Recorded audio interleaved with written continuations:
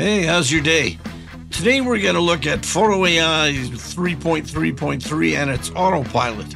There's been a lot of stuff going on the forums and everything, and everybody's kind of a little bit mystified on what they should do with this Autopilot, and I think it's a great thing.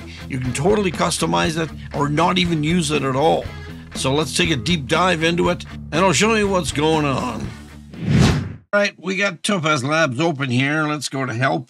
And we got version 3.3.3. So right now, obviously, Autopilot isn't doing anything.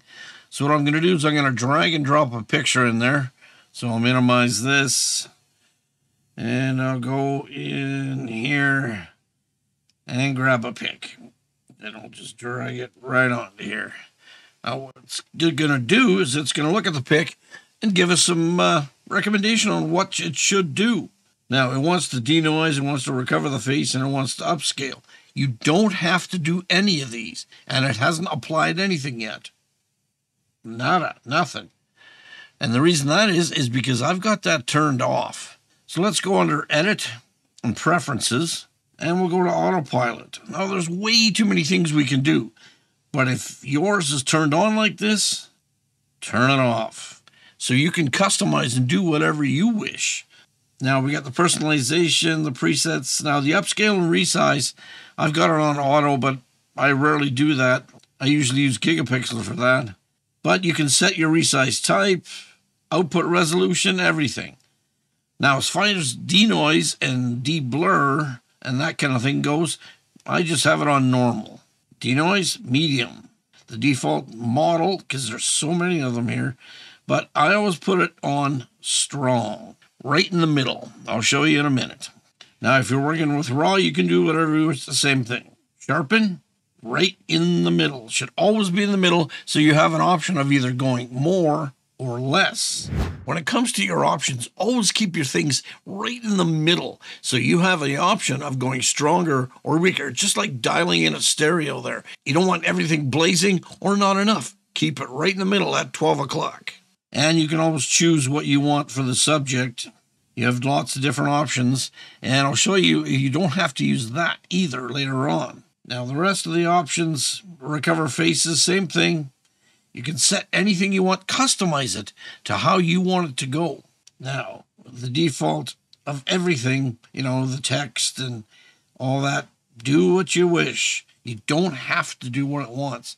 Now, I've got to adjust lighting into right in the middle so I can go more or less, and I'll show you why later. Same with the balance color.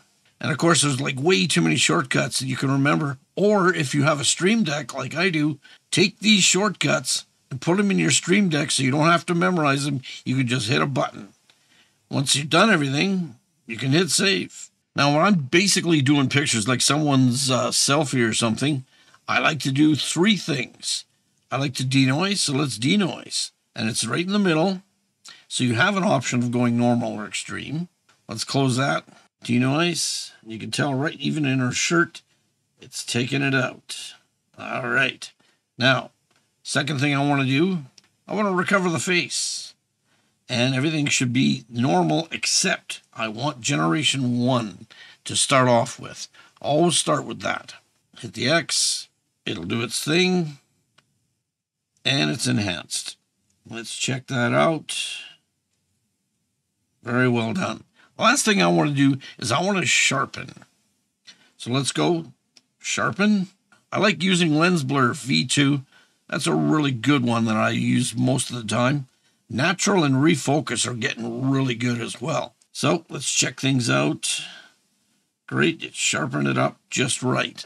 Now, let's put that over here. Now, before we do anything, if you've got a multitude of pictures that you want to do and they're like this, doing a selfie, save it as a preset.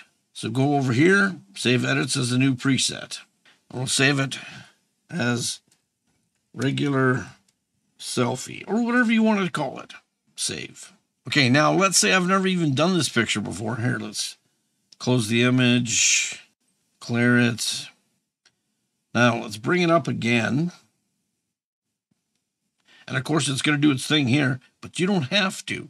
Let's go to Add Enhancements, And there it is, regular selfie. So let's hit that.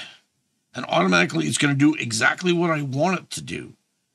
Now, if you want to change something, let's say the sharpen, and you don't want to do the whole subject, you can change that.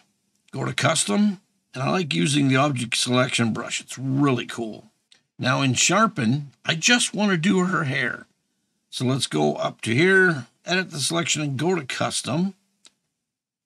Now you can choose your brush, whatever brush you want to use.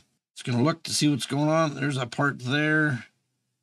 There's a little part there. Now, if it goes nuts, just hit the erase and erase the parts you don't want. Simple as that. Change the brush if you have to. Go to a regular brush, wipe it out, or fix it.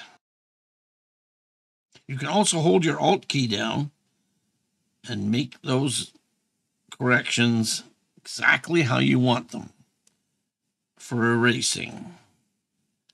All right, that's what I want. And let's fix this over here. Go back to controls, and now just the hair has been enhanced besides the face. You can do anything else you want as well by adding another sharpen selection. The thing I want to do now is I want to make the lighting in her face a little bit better. So let's add enhancement, and we'll go to adjust lighting. And again, edit the selection, custom. Let's take a regular brush and paint, make it a bit bigger. And let's just go over her face. Make her face a little bit brighter than it is. This is great. Okay, let's go back to controls. It'll do its thing, and now the face is bright, but it's a little too much. So what's best to do is back it off to -25. And let's zoom in. And I want to kind of match what's going on with her neck here. So grab the strength, and let's bring it up to, let's say, -10. Oh, it's not bad. Let's bring it up to 0. There we go. Now her face and her neck kind of match. But if you want, bring it up to another 10 or 11. Zoom out. And now that's exactly how I want it. But the cool thing is now, do it again. Save this as a preset. Selfie with lighting. Now you have 2 presets that you can load automatically whenever you want. And they're up here in the add adjustments. Regular selfie, selfie with lighting. Great stuff. You don't have to rely on the auto stuff.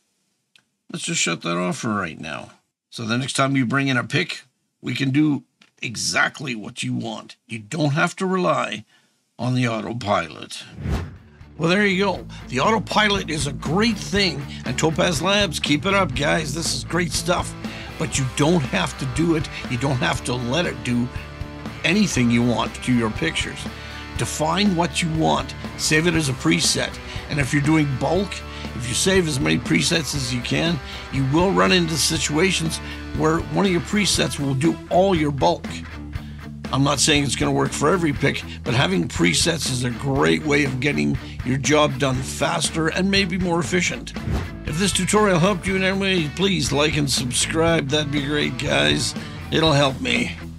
If you're interested in Topaz Labs products, please click my link in the description. I'm Don from Photo 911. See ya.